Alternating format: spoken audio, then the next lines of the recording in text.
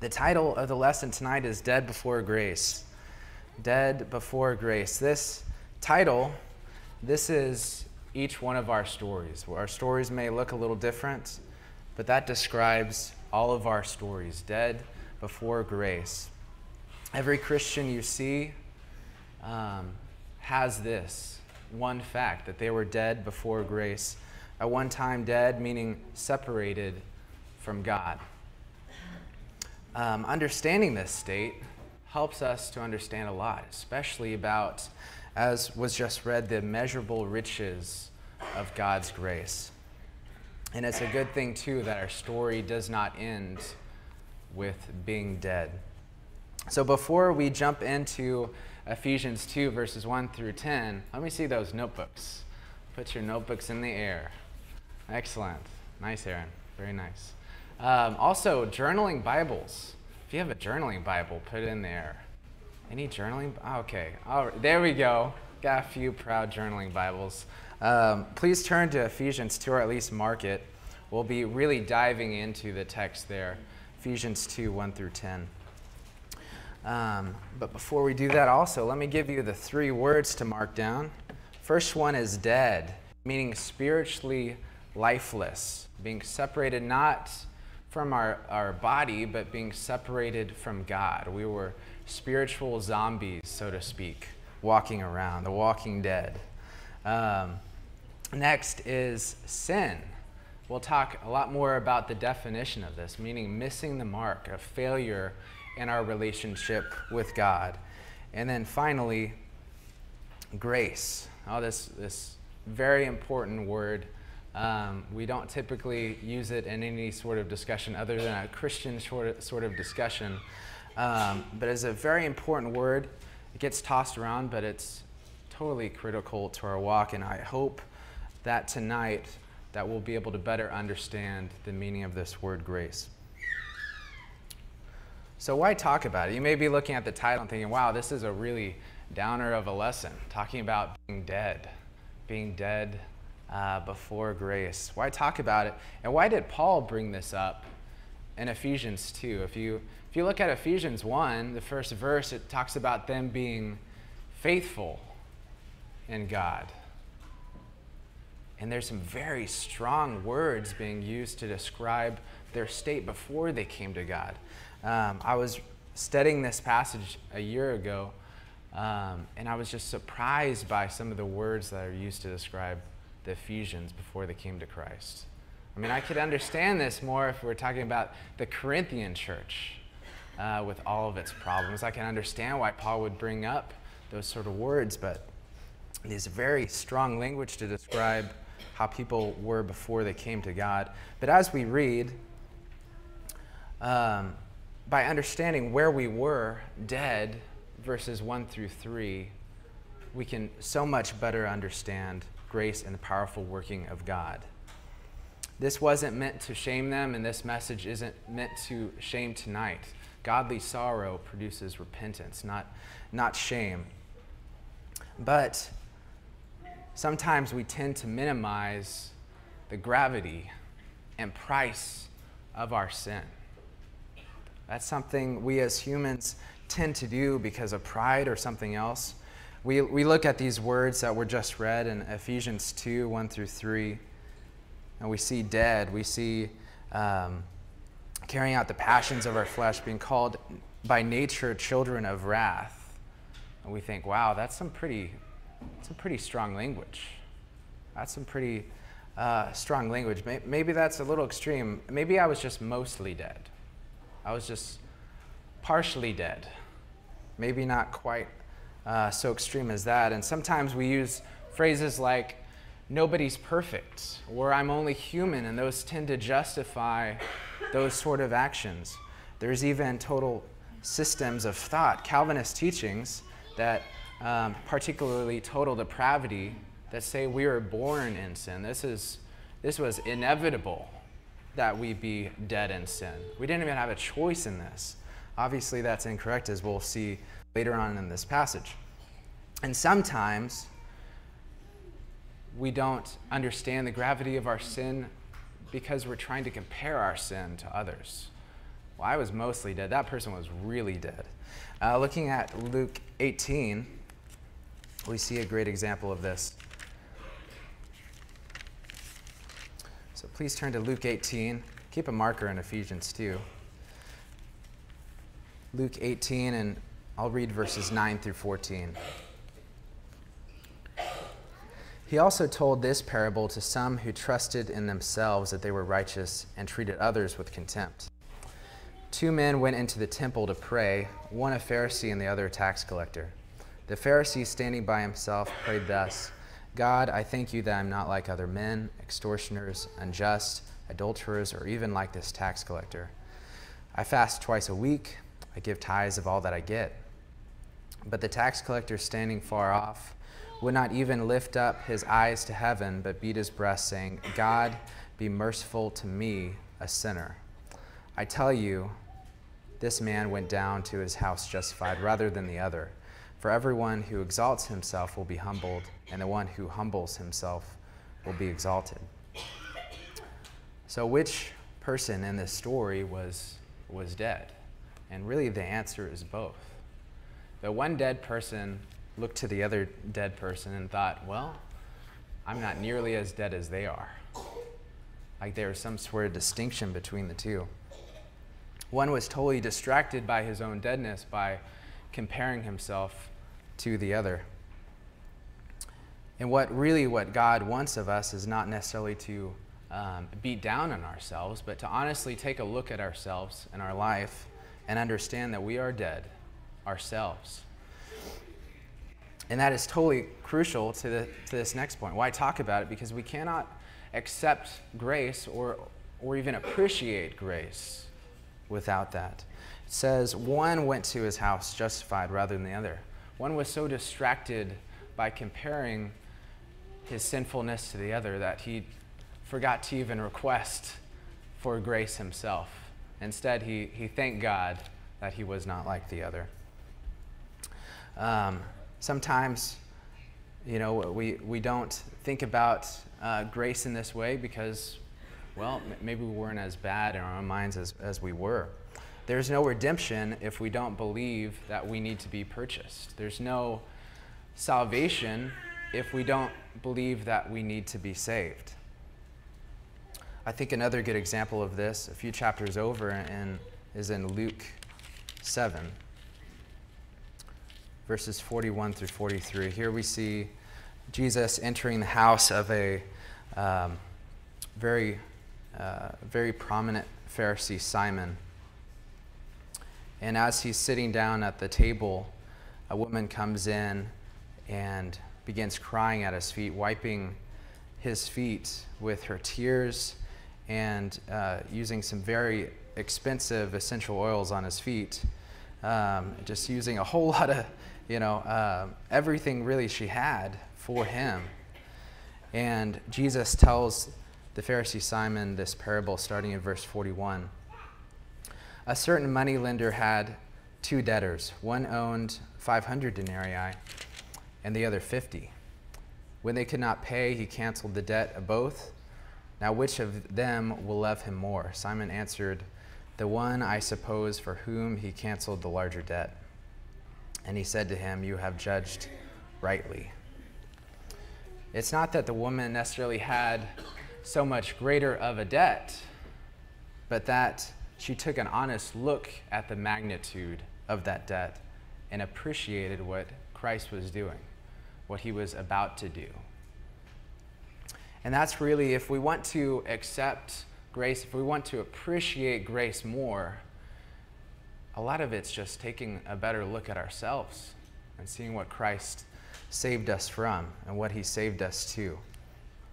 So I ask you tonight, besides your kind attention that I appreciate, that you have your Bible out to Ephesians 2, and that we also take an honest look at our past, our present life.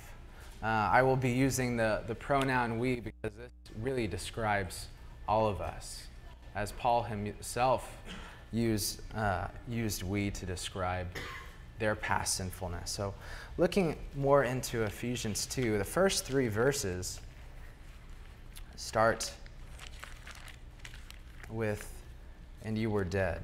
Ephesians 2. I'm going to go ahead and read the first 3 verses again.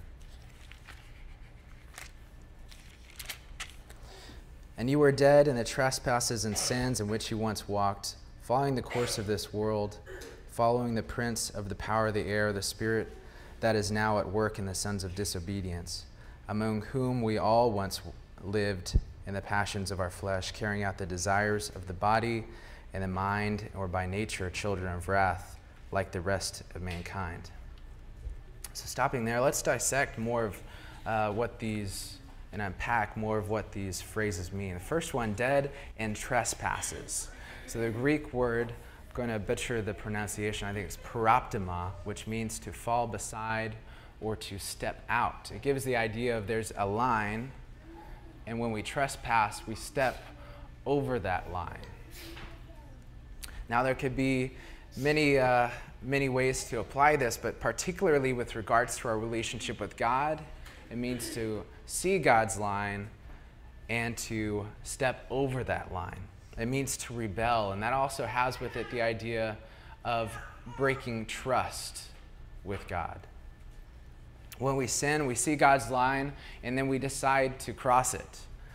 We often don't just do this, very simply just looking at God and say, okay, there's your line, I'm just going to cross it. Sometimes that's the case. But a lot of times we come up with a justification in our mind. Sometimes we think, okay, actually, God, I think the line is over there, and then we cross the line. Or we make some sort of excuse to make the line disappear altogether. Or sometimes we even give ourselves a reason, well, God, I had to cross the line. You made me cross the line. People even look at God and say that.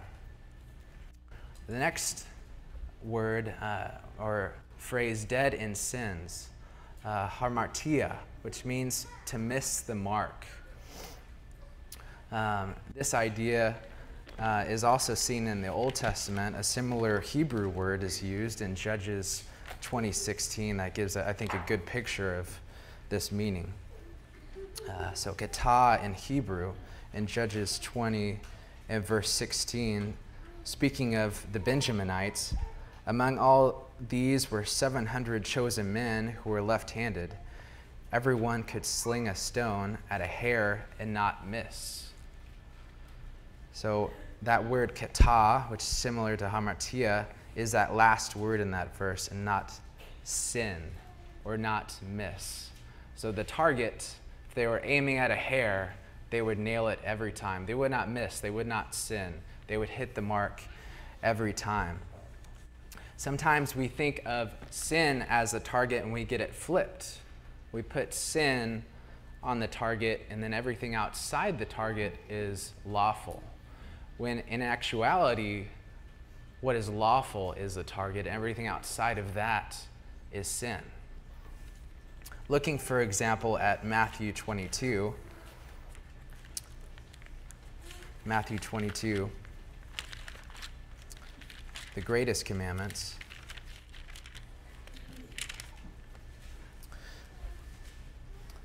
Matthew 22, I'll start in verse 34. But when the Pharisees heard that he had silenced the Sadducees that gathered together, and one of them, a lawyer, asked him a question to test him, "Teacher, which is the greatest commandment in the law?"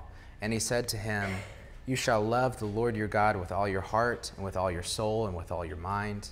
This is the great and first commandment. And the second is like it, you shall love your neighbor as yourself. On these 2 commandments depend all the law and the prophets." So if we think of a target, we can put those 2 commandments on the target. Everything that misses that mark, everything that could be described as not loving God with all of your heart, soul, mind, and strength, or loving your neighbor as yourself, is sin. That is sin.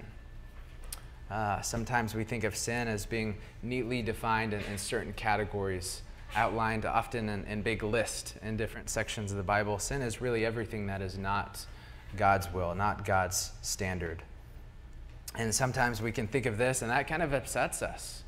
We begin to see, wow, I think I failed in certain ways, and we begin to make excuses, and we see that starting to go into some of these next phrases. So moving on from that idea of dead in trespasses and dead in sins in Ephesians 2, we see several more phrases. We see in verse 2 what could be described as external forces influencing us to sin. In verse 3 is internal. But looking at the external in verse 2, following the world or the prince of the power of the air. A lot of times when we've sinned, we think that we're trying to follow our own way, plot our own course. It's described as independence or just me doing my own thing. When in actuality, it's just following everyone else.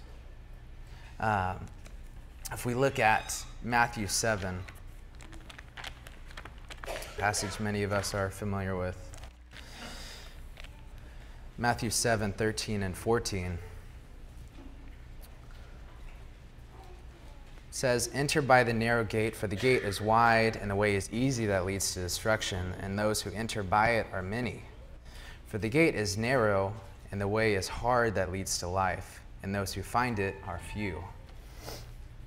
Sometimes people are deceived that there's multiple right paths to God, and that's absolutely not true. It's also not true that there's multiple wrong paths. There's really only one wrong path. We may think we're plotting our own course, doing our own thing, when really we're just following everyone else. And also, at the same time, we're following the prince of the power of the air.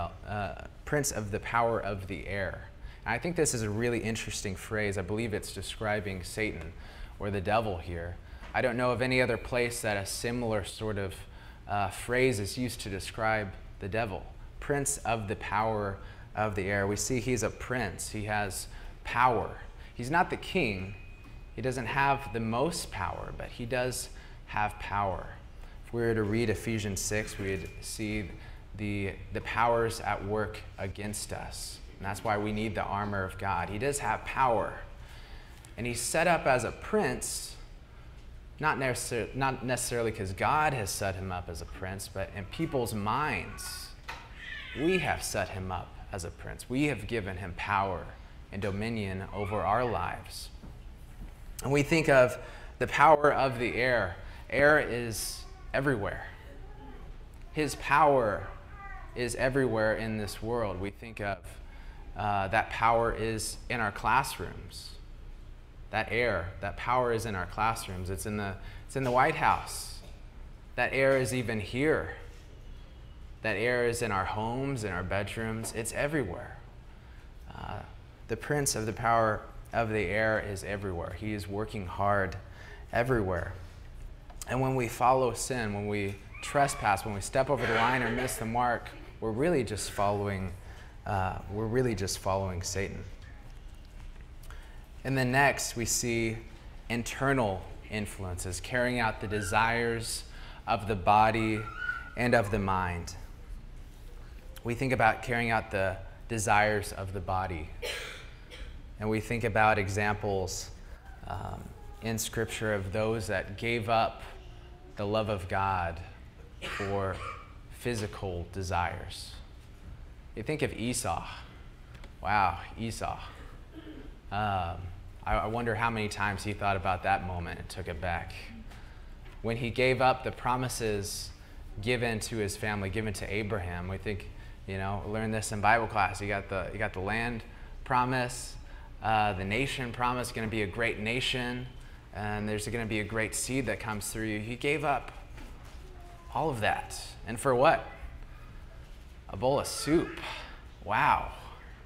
I hope that was a really good bowl of soup. Really good bowl of soup, because he gave all those promises up for a few moments. Probably scarfed it down too. Just a few moments of sin. And we think of other examples. We could spend time thinking of David. And we think, wow, was he even thinking? Was he even thinking about 2 hours ahead, or the next day, or a week down the road, what his consequences were going to bring? And we think, well, he probably wasn't thinking, actually. When he was going through that, he probably didn't think at all. And that's what really sin comes down to. It's not thinking. It's more of acting like an animal than as a person made in the image of God. Carrying out the desires of the body, but also we see carrying out the desires of the mind. And that's something that's sometimes harder to see. We can imagine a drunk walking down the street, and even worldly people would say, "Oh, that's terrible. That's shameful. What a waste of potential," or whatever. But at the same time, there's things that are happening up in the mind. There's religious pride. Wow, that's a big one. The Pharisees looked just like in the example of the tax collector and the Pharisee. He looked at the tax collector and saw desires of the body being carried out in him, but at the same time, there was desires of the mind. There was pride working in him that he didn't feel like were as bad as those sort of sins. We understand the evil in this, and yet there's something that works in us. There's some sin that works in us, and it just leads to more sin and more sin. And we see this not as just a one-time occurrence, but a continual lifestyle, walking in our sins. So much so that we're described as, in the next verse, by nature, children of wrath. Not that we were particularly born that way, but by constant practice, it could be described that we were by nature children of wrath. And you may have got to this point of the lesson, you're thinking, wow, those are some really strong words, Trey, to describe how we were in sin. Maybe this describes other people, but not necessarily me. And I think of my life growing up. As probably it describes many of you, I was a good kid. I was a good kid, My teachers described me as a good kid. My coaches and classmates described me as a good kid. I was a good kid in their minds. And especially if you were raised in the church, so to speak, if you had parents that were Christians, that's an easy thing to believe. And it's an easy thing to believe that perhaps others who lived a rough lifestyle, so to speak, those people were dead in their sins, but not me. I was a good kid. But let's look at Genesis 3. We'll see one of the biggest small sins in Scripture, so to speak. Genesis 3.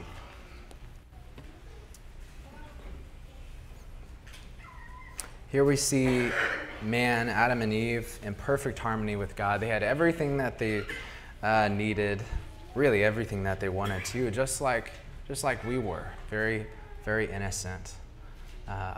We had communion with God. They literally walked with God in the garden. And the only thing they had to not do is eat of the tree of the knowledge of good and evil. Just one thing, Adam and Eve, just one thing. And eat a piece of fruit too. I always grew up thinking fruit was good. Fruit's a good thing. There's always fruit in the fridge. Oh, fruit was always a good thing, always allowed. Such a small thing, right? Why was it such a big deal that Eve and Adam eat of the tree of the knowledge of good and evil? After all, it was just one mistake, and God even made the tree, right? He made the tree. It was in the center of the garden. But let's read Genesis 3, 1 through 6. Now the serpent was more crafty than any other beast of the field that the Lord God had made. He said to the woman, "Did God actually say, 'You shall not eat of any tree in the garden'?" And the woman said to the serpent, "We may eat of the fruit of the trees in the garden, but God said, 'You shall not eat of the fruit of the tree that is in the midst of the garden, neither shall you touch it, lest you die.' But the serpent said to the woman, 'You will not surely die, for God knows that when you eat of it, your eyes will be opened, and you will be like God, knowing good and evil.' But when the woman saw that the tree was good for food, and that it was a delight to the eyes, and that the tree was to be desired to make one wise, she took of its fruit and ate. She also gave some to her husband who was with her, and he ate. Then the eyes of both were opened, and they knew that they were naked, and they sewed fig leaves together and made themselves loincloths. And we see them also very shortly after hiding themselves from God. So first we see the devil's temptation. He questioned the line. We think of trespass. He questioned the line. He said, is the line really there? Maybe it's over here. Then he questioned the consequences of that trespass. Are you really going to die?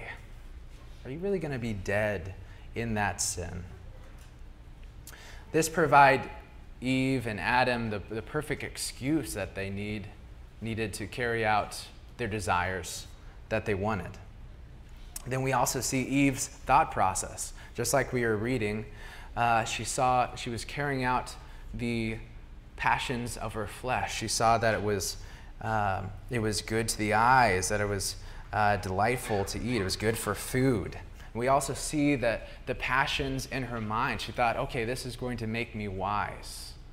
Wow, this fruit is really great. And then she stepped over that line. She trespassed. She looked at God's word, and she said, my line's better. My line's better.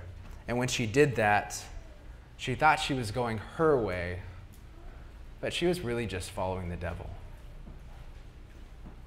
She was really just following the devil. And what were the consequences? Death.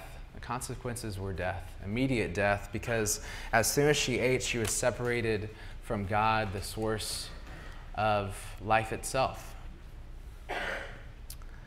And this death for Adam, although sometimes we feel that it's a little different than us, is very similar to us. If we look at Romans 5 and verse 12. I'll read through verse 14. Therefore, just as sin came into the world through one man, and death through sin, and so death spread to all men because all sinned. For sin indeed was in the world before the law was given, but sin was not counted where there was no law. Yet death reigned from Adam to Moses, even over those whose sinning was not like the transgression of Adam, who was a type of the one who was to come. So although our sin was not like the transgression of Adam, we all sinned. We all went through that same thought process at one point in our lives or another. We saw the line, we decided to cross the line, carrying out the passions of our body and mind, following the devil. But it's a really good thing that the story doesn't end there. Oh, it's a really good thing.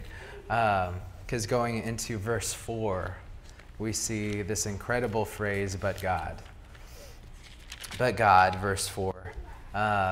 We see those words in the Bible, and it totally changes the story. Totally changes the picture. This is where God is going to do something that changes everything around. We see this also in Romans 5:8. But God shows his love for us, in that while we were still sinners, Christ died for us. So I try to box, or if you have a Bible, just highlight that phrase whenever you see it, but God. And we see several contrasts, these beautiful contrasts in this section of verses that we'll go through, before grace and after grace. First, we were dead to God, verse 1, and then we were made alive again. And not just alive, but his workmanship. In verse 10, it describes us as his workmanship. This word is described to say that we were the product of God, and like he was the artisan, and we were the product of his work. He shaped us like with his hands, only him. And now we have worth. Previously we were dead. There's no worth in anything that's dead. But God saw us worthy. He gave us worth and value and purpose. And then also we see another contrast in verse 2. It describes Satan working at us, the spirit at work in the sons of disobedience. But then verse 10, he describes us as him working in us. We see Satan once worked in us through our passions. Now God works through us, and not our passions, but through our faith in him. Next, also, we see that we're described as children of wrath. Children of wrath. But he brought us into the family. Not just transferred us into his kingdom and gave us a cot in the cellar of his kingdom, so to speak. Although that would be a great place to be in the kingdom, you know. I'd be okay with not a mansion in heaven, but just a place in the cellar. That'd be great. But he did something so much better. He made us an heir in heaven. And we see that it's described as this: seated us with him, verse 6, in the heavenly places in Christ Jesus. We're given a seat, and it's talked about in even present tense terms. We're given a seat already in the heavenly places in him. Colossians 3:3 says, our lives are already hidden in Christ in heaven. We also see that in verse 1, we walked in sin. This is our practice. This was our walk. And now, after grace, we walk in good works. And do these works at all merit our salvation? Absolutely not. I think if we have any understanding the first 3 verses, there's no way that we can come close to paying back or even have the concept in our mind that we are paying back by good works what God has done. But he's given us good works to walk in. And I think this is an interesting phrase, good works. You know, often we think about this and we think, okay, we're talking about things like feeding the poor, you know, writing cards and that sort of thing. But it goes so much beyond that, so much beyond those individual actions that we do. It's more than a few or even series of good actions. I think really this is what he gets into when he's going through chapters 4, 5, and 6. Walk in a manner worthy of your calling. This, if you look at chapter 4, this totally changes the way we view other people, especially within the body of Christ. We see it totally changes our actions with regards to the outside world. And do we act like the outside world? At the end of chapter 4, chapter 5 talks about some of how we speak to each other, how we speak to those outside the body, how we communicate in song. It changes our relationships in our marriage, chapter 5. It changes our relationships with our kids and our parents. Chapter 6 changes our relationship with our employers in chapter 6, and also it changes our relationship with the devil. Now, instead of following him, we fight against him. So what does this mean to us? What does this grace mean to us? And I think first, this changes everything. I think we have to take a step back and just appreciate what God has done. Just appreciate everything that he's done. We were dead, and we didn't have anything going for us at that point besides God. And also, we have no reason to boast. There's no pride in dead men. There's no pride at all. And we think about, why did God do this? Why did he have this plan of grace? And we see verse 4, because the explanation we're given, because of the great love in which he loved us. And then in verse 7, so that in the coming ages he might show the immeasurable riches of his grace and kindness towards us in Christ Jesus. He wanted to show us how much he loved us. That was his motivation. And he has even more grace to show than what he's already done. The equivalent is like somebody sacrificing their life for somebody else and also telling them, hey, here's the deed to my house. I'm just going to go and give you my house too, because I just saved your life. We don't even have an equivalent for that sort of example in human terms because it's crazy. It's that grace in man's terms is absurd. It's ridiculous. That God, even after doing everything that he's done, still has immeasurable riches of grace prepared for us. I think also this gives us a changed view of the saved and those who are not saved. When we look at other Christians, we don't see mere humans. We're looking at heirs in heaven, people seated in the heavenly places, people that are God's workmanship. That's how God views these people. And sometimes we need to see people more clearly through that lens, God's lens, that these people are saved by the same gospel, united in grace. And Paul goes on in Ephesians 2 to describe what that means to that church. Jews and Gentiles, they're Jews and Gentiles no more. They're one body together. And then to those who are not Christians, we can't look down on them because they're the same as us besides the grace of God. They're dead people walking around. We should see them as dead people, not looking down on them, but they're lifeless, in need of life. Sometimes we talk of people that are religious even as good people. They're good people. They just need to be converted to the truth. They're good people. They just need to take that last step. And really, God doesn't view people like that. They're either dead or alive.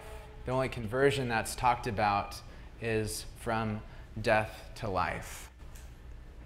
And that's how we need to view those people as well when we interact with them in the workplace, when we see those people in our families. We see dead or alive. And then finally, we see in this passage our purpose. We see the good works part at the end and oh boy, this is where he's going to tell us we need to work. But that is our purpose. That's not just something we do. It's said that we are created, verse 10, in Christ Jesus for good works. This is our purpose, which God prepared beforehand, that we should walk in them. A lot of people spend their lives trying to find their calling. Young people and old people, everyone's trying to find their calling. Some people believe that they've found it and then will just renounce it a few years later. God gives us our calling. It's not something that we have to spend our lives trying to find. Our lives are simply to do good works. Chapter 4 begins, walk in a manner worthy of the calling. That calling is good works. And because it is our calling, we shouldn't take it lightly, of course. It is something that is supposed to be reflected in, our time, our most valuable resource, our time, our money, and the way we talk and the way we act, and particularly our relationships, how we interact with others, reflecting our calling. So I appreciate your time tonight and your kind attention. The passage the song that we'll be singing is 420. O thou fount of every blessing. I was about to text Nathan to lead this one right after the lesson, and he had already planned on it, which is perfect. O thou fount of every blessing. And I wanted to highlight one phrase that's in verse 3. O to grace, how great a debtor daily I'm constrained to be. Let thy goodness, like a fetter, bind my wandering heart to thee. Are you indebted to this grace? Are you one of those that has been made alive to God? And just like we were talking about Esau, there's really no decision here. There's a big decision, but there's no decision. immeasurable riches of his grace are waiting. And I ask that you please consider that. You don't have to necessarily come to the front. If you have questions, please let us know sometime tonight. We'd love to talk to you about that. We'd also love to talk to anyone who feels like they haven't been working out their, walking according to that calling of good works. We'd like to help you with that. And we'd like to help you in whatever way we can. If you have any need that we can help you with, please come forward as we stand and sing.